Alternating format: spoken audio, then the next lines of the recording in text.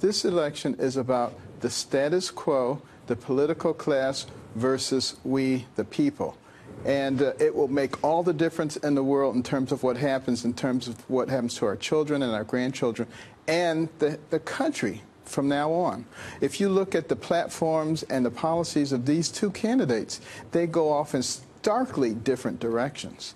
And I think one of the reasons that the group that doesn't want to talk about the issues spends all this time creating distractions is because they want to make sure that the people don't know that we have the possibility of going off in a deeply different direction than the founders of this nation intended, or that anybody actually thinks that we're going off into.